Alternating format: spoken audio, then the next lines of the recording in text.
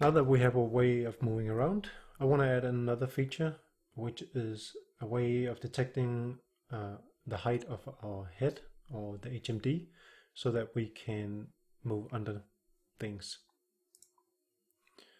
So as you can see, I've added a box here floating midair, and that is going to serve as a test box which we are going to try and move under. So if we hit play now and try to move forward, we can see that we cannot pass through this box here. Even though the camera is technically underneath, we should be able to go under, but since our collision capsule is blocking our way, we can't pass underneath it.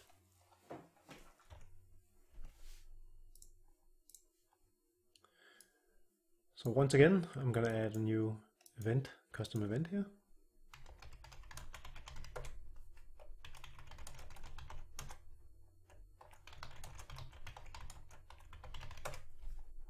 Called update capsule height.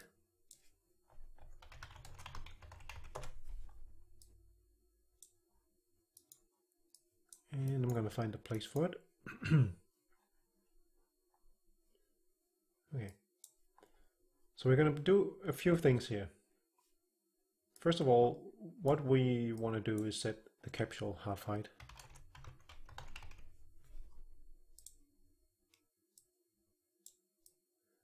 And the way we're going to find a value for that is to get the orientation and position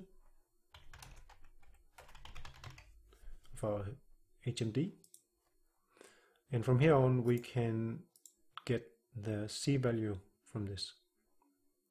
Now this is going to give us the raw value, and I've noticed that it's actually given us a point which is kind of in the middle of our, in between our eyes. So in order to get something which is a little bit more in line with where your head would be, I'm going to add in a little extra offset, which I'm going to call an eye height offset. I'm going to make a new variable called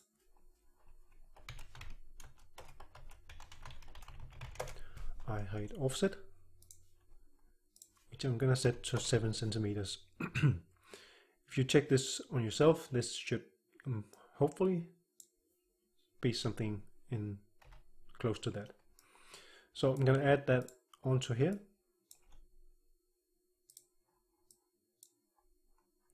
And then I'm going to divide this by 2. This is going to give us the half height.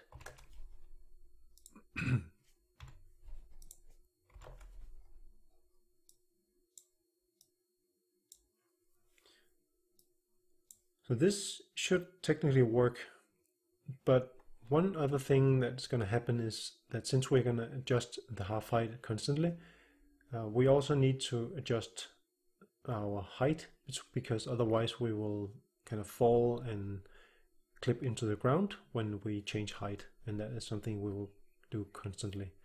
So we want to keep track of our current height, which I'm going to promote to a variable here, which I'm going to call the last capsule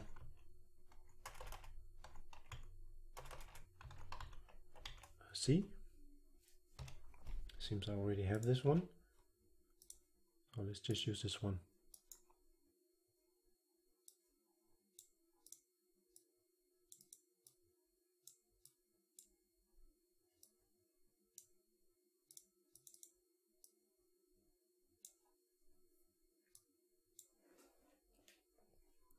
So with this, we want to make sure to adjust also our capsule offset in the Z-axis. We're going to add an offset.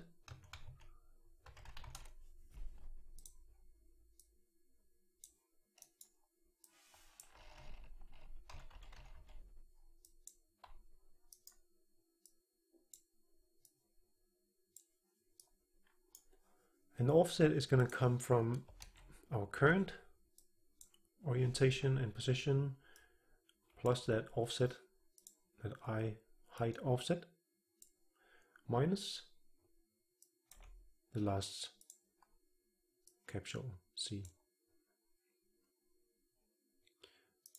So I'm just going to split this one and then feed that into the z-axis here.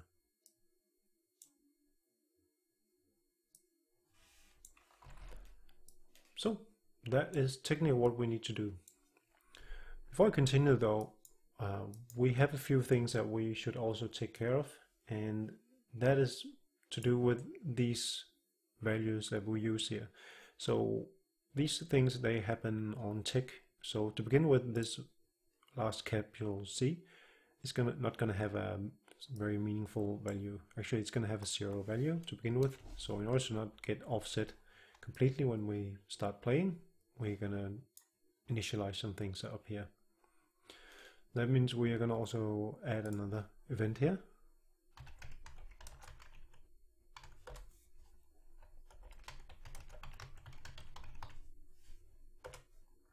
For now, I'm just going to call it initialize variables,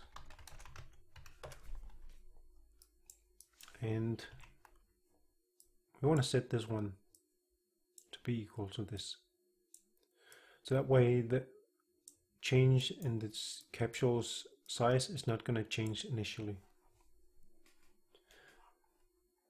The position, you may remember from earlier on, we were doing some stuff with. So we just find that place where we have that. I should maybe think about cleaning some of this stuff up here. But here we can see I set the last room scale position. So that is one of the values that we want to set also, because we used a difference between them here. So we're going to get this stuff here and this also, and set at the top.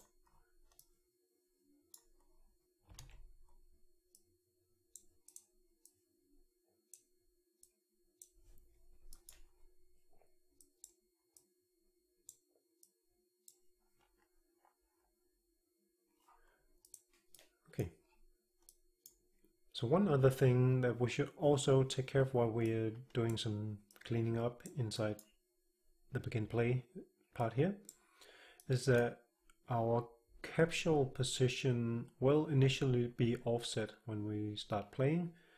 So we want to make sure that it's on top of the camera. So actually we want to make sure to set that equal to the camera position just to begin with.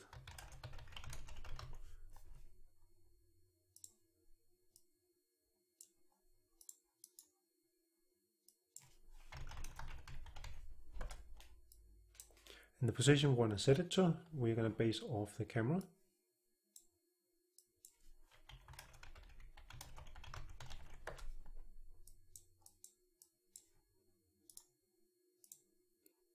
We're going to take the X and the Y from the camera, and then we're going to derive the position in the Z-axis from the capsule, or the actor position minus the, we have this stuff several places. I should probably make a macro out of this at some point here. But it's actually this part here. I keep getting this.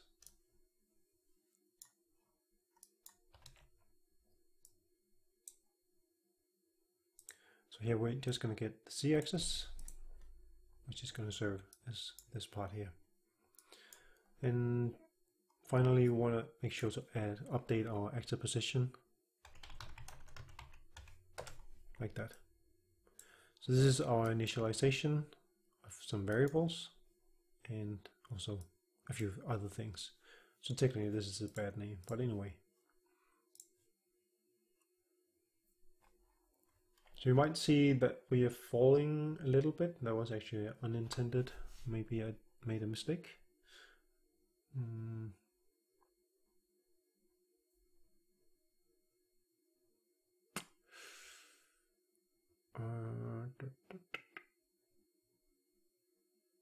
Oh yeah, I need to also call the our event here. So update CapsuleHeight, because we want to have this updated as well.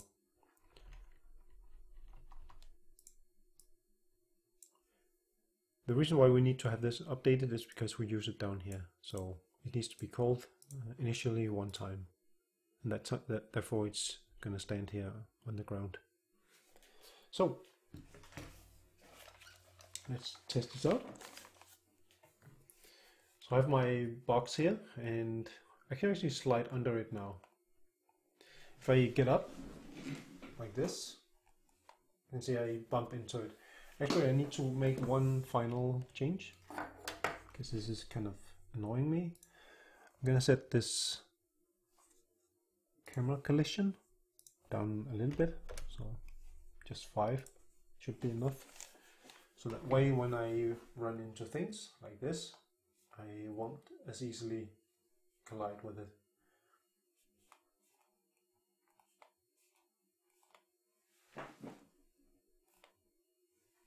So you can't really see me, but I'm just ducking underneath here. So right now you can see I can slide under it, and if I get up, I see nothing.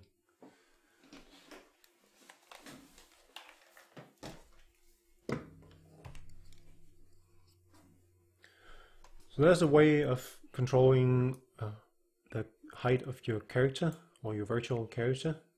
So hope you enjoyed, and see you in the next. Bye bye.